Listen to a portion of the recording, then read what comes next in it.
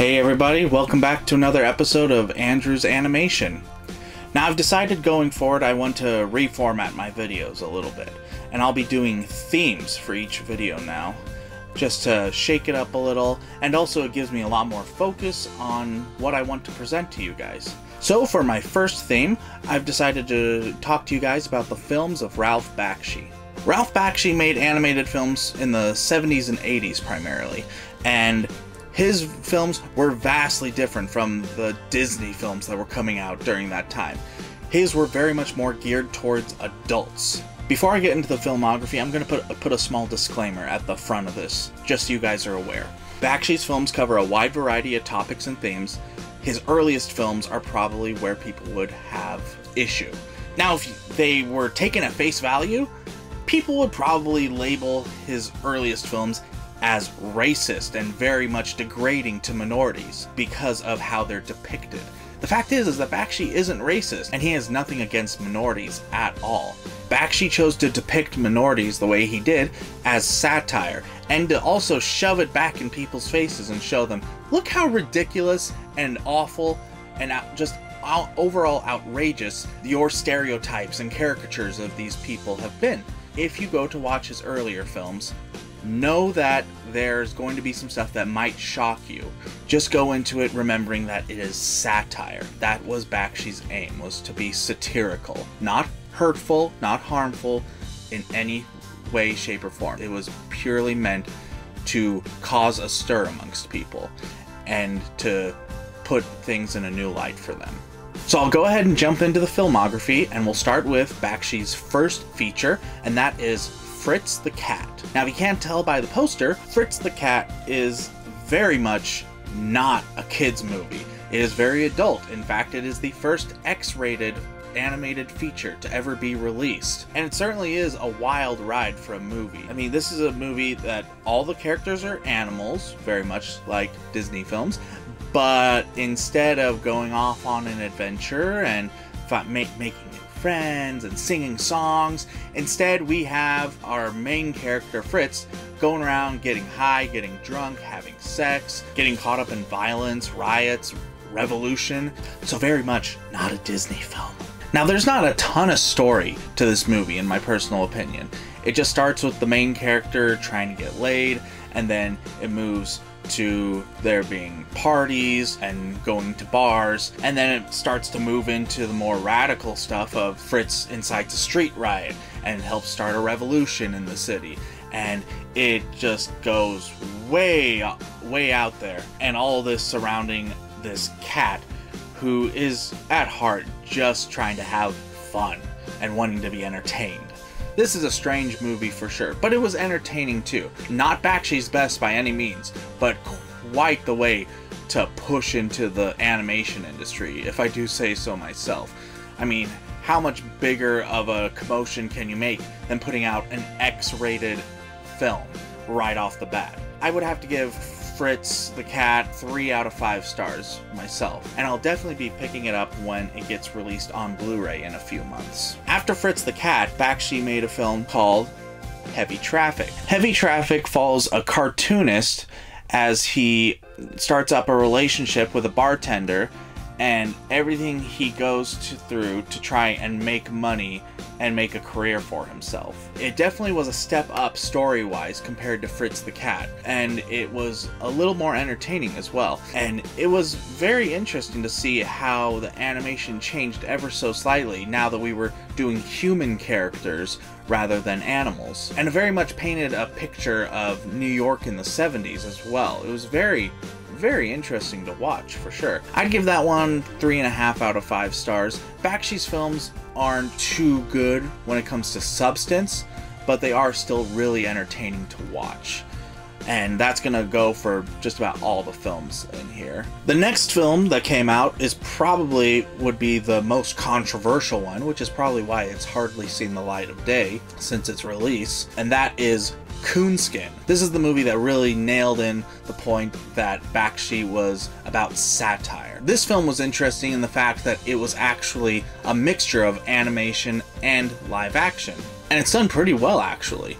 We follow the main character who rises through the streets of Harlem to take over a crime syndicate and wipe the mafia off the map so that he can control the city. It's an interesting story all around, and going into it knowing that it was meant to be satire, I could definitely see it a lot easier, because if I had known it was satirical, I probably would have been really weirded out by a lot of what was in the film. And it was also very interesting to see the choices of style that were used throughout, especially with the mixture of animation and live action footage. I would definitely give Coonskin 3.5 out of 5 stars as well. There's a lot of cool stuff to it, but it is still pretty light in substance, but still a very enjoyable film. Now, after these first 3 films, Bakshi decided he wanted to take a different turn and actually went into doing fantasy films. And the next couple films were actually kid-friendly. They were only rated PG, each of them, which was very much different compared to his other films. So with his dive into fantasy, the next film that Bakshi made was Wizards. This was his original contribution to the fantasy genre, and it is a very interesting film to say the least. The story goes that humanity, of course, nuked itself into oblivion, and out of the ashes of desolation, the magical creatures of the world that had been hidden for centuries came back to the surface and took over Earth again. And then thousands of years down the line, we now have a full society with fairies and goblins and wizards, and it's a classic good versus evil story. The interesting aspect of it is that the villain psychs up his armies by showing them old Nazi propaganda footage that he found in a pile of rubble. And it is bizarre to say the least, but it does the trick for them, obviously, because they then go on to rampage through the world. It was definitely an interesting foray into doing something more family-friendly, but I'd honestly give it 3 out of 5 stars. There could have been more world building, there could have been more depth to the characters, but it was still an entertaining watch. If you have the chance to view it, I would say go ahead, especially if you like fantasy films. It's always good to get a well-rounded education in the different fantasy worlds that people have taken the time to create. After Wizards, Bakshi took a turn at doing an adaptation of a well-known fantasy novel. And this it might be the film that most people recognize when it comes to Ralph Bakshi, even if they don't know that it's Ralph Bakshi. And that one is the animated adaptation of The Lord of the Rings. If you are a fan of the books like I am, then you probably have known about this one for quite some time. Now, this adaptation is very interesting, honestly, because it covers only the first 2 books in the trilogy. I guess Bakshi figured that they would make the second part later down the road, and that just never happened for him. But it's also Bakshi's foray into rotoscoping. Now, if you don't know what rotoscoping is, that's when they actually film people and then they take the frames and draw over the people, thus giving the animation a much more lifelike movement. And you can tell that when you watch rotoscoping. The movements of characters seem to be a lot more fluid versus regular animation. And honestly, rotoscoping was like the granddaddy of motion capture tech, because that's essentially what we do now, is that we film someone and then animate over them with just a lot better animation than what used to be done. Rotoscoping was essentially the first step to where we are now with motion capture, and it was very interesting, and Bakshi used it to very good effect with a lot of characters, with the fight scenes and the massive armies of orcs, and it is very much a fun watch. It is definitely nothing compared to Peter Jackson's trilogy, but it is still well worth your time, especially if you are a fan of Lord of the Rings. Definitely check it out. It is bizarre and weird, but it is a fun adaptation. And while it does leave it open-ended, since we never got to see what Bakshi would have done for Return of the King, it is still enjoyable and is still well worth the time. I give that one 3.5 stars. I'm probably a little biased in that rating just because I love Peter Jackson's movies so much. Honestly, it is still a matter of you took 2 of the 3 books and crammed it into, what is it? You crammed it into 2 hours. So very much compressed, but it is still really fun to watch. But I'll stop there before I keep carrying on about this. I can geek out about Lord of the Rings for far too long, honestly. So we'll just go ahead and jump to the next film. After his foray into fantasy, Bakshi stepped back towards slightly more adult-oriented film, though not nearly to the extreme that he had done in the beginning of his career. His next film was called American Pop. Now, this film focused on a single family through 4 separate generations and each generation's involvement with music. And this film starts in like the early 1900s and goes all the way up to the early 1980s. So that's a wide range of musical history to go through. And I mean, it starts with the first family member being involved in like vaudeville, and then gets to the end where the last family member is involved in, you know, the 80s rock scene. And it is such a journey, honestly.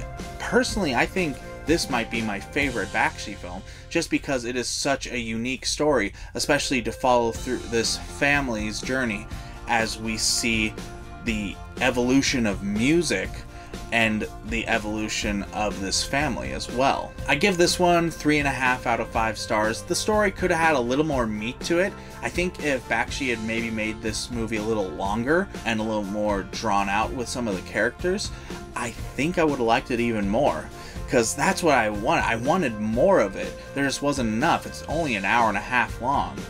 And I definitely could have used at least another 10-15 minutes of just diving into the music and the people, and it overall, either way, is a very enjoyable film, and I would definitely recommend watching that one if you can find it. This one's a little tricky to find as well, but if you can find it to rent from somewhere, do so. It's very much worth the time. It's a unique vision. This is another one that Bakshi did with rotoscoping, and it is just fun to watch and has quite a bit of drama to it, and it is just really, really good.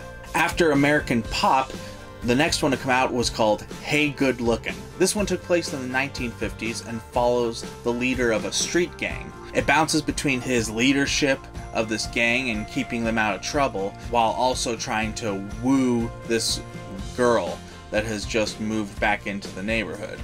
And it is very interesting to see the dynamics, and it is, again, more adult oriented, not nearly to the extreme like before, but very much adult still. This is another one of Bakshi's films that dives into New York, and he obviously has a deep love for the city. It is just really a delight to watch. This one I also give 3.5 out of 5 to. It is an enjoyable watch. The characters could have used more depth to them. I think that's my biggest thing with Bakshi's films, is that none of his characters have a ton of depth to them, but it is still an enjoyable ride nonetheless. If you have the chance to check it out, I would recommend it. After that, we got another dip into the fantasy genre with Fire and Ice. This was another rotoscoping venture for Bakshi. You can tell that with just how fluid some of these characters move. It is another classic good versus evil. It takes place in a much more prehistoric sort of setting, I would say. It involves magic, as the villain uses ice to try and take over the world. And it was very unique, to say the least, but I guess I expected more out of the story. It really lacked there. It just kind of jumped along. It was almost too simple. It could have used more. It was still fun to watch and see what they could do with the animation, but still the story lacked for me personally, and I'm really big on story when it comes to animated film. If you don't have a good solid story, it's gonna take me out of it a bit, and unfortunately that did happen for me with this one. I still would recommend checking it out if you have the ability. I would give this one a 3 out of 5. Again, story-wise, character depth, not great, but I don't know, I'll have to give it another watch, and maybe that'll Maybe it'll jump up to 3.5, I'm not sure. Either way, still worth checking out, and an interesting entry in the fantasy genre, for sure. The last feature film that Bakshi made actually came out in 1992, so it was several years after Fire and Ice. He had been taking a bit of a break, and this one was another mixture of live action with animation, and it's called Cool World. Now, if it wasn't obvious on the poster, yes, that is Brad Pitt. I would love to ask him if he really recalls working on this film and what his thoughts were about working on this film. This was early in his career. He had only been acting for like 5 or 6 years, I think, by the point that this came out. Something like that. So I would be interested to know his thoughts about working on a film like this, especially because he almost exclusively interacted with the animated characters. Cool World had a very interesting aesthetic because it involved having Brad Pitt being on a set to interact with animated characters. The set was done up in a very interesting way. It was like being inside a painting, really. Everything, when you look at it, is very flat, but when you look at it from the appropriate angle, it looks like there's a ton of stuff around. It makes it almost look 3D, but from other angles, you can tell it is very much, that couch is just a piece of plywood with paint on it, and not an actual couch, something like that. And it was very interesting to watch these real people interact with these characters.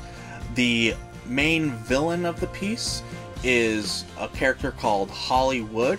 Obviously, she is very much a ripoff of Jessica Rabbit from Who Framed Roger Rabbit, but it is still decently done. Now, unfortunately, I feel like the story suffered the most because it could have used a little more exposition in a lot of facts, as well as just a little more world building, but it was still an interesting film to say the least, especially for the mixture of live action and animation. This was very much Bakshi's answer to Who Framed Roger Rabbit. He just happened to make it a little more adult-oriented in his depiction. I would give that one 3 out of 5 stars. Solid idea, but it definitely lacked a lot as well. Since 1992, Bakshi hasn't done anything feature-length. He has done, I think, a short or two, but he seems to have retired from making feature-length animation. You know what? That was probably for the best at that point, just because his particular style of animation and storytelling very much contrasts with the kind of stuff that was coming out by that point and later on, up to now. And so it's probably okay that he pulled back and we just have the films that came out. Again, his films are very, very different from the standard Disney fare that was getting released everywhere during these decades. And it is something you have to go into with a pretty open mind, just so you make sure that you understand that no offense was ever meant with any of his films. But they are all entertaining, to say the least. They are all worth checking out. It is very interesting to watch these back to back to see the progression of the animation and Bakshi's storytelling styles. It is a unique experience, to say the least, but I'm happy I went with it. It was very much a fun few days trying to pack these in when and where I could. So if you have the ability to watch any of Ralph Bakshi's films, do so. I recommend it. It's definitely an interesting journey, to say the least, especially if, like me, you want to find some stuff that maybe isn't so kiddie. This is definitely not kid-friendly stuff for the most part, and it's very much worth checking out just simply for the experience and to get that kind of snapshot of some 70s and 80s animation that is vastly different from anything we'd gotten before. Well, that's everything I have for you today. Thank you guys for watching. If you have any suggestions on some themes I should do, go ahead and leave a comment below. I'm open for suggestions. I've got a couple more lined up that I'll be doing in the near future, and I'm excited to do those with you as well. But I'm definitely looking for suggestions on areas of animation that I should be focusing on, so please leave your suggestions below. Don't forget to like and subscribe, hit the notification bell, and I'm so looking forward to seeing you guys on the next one.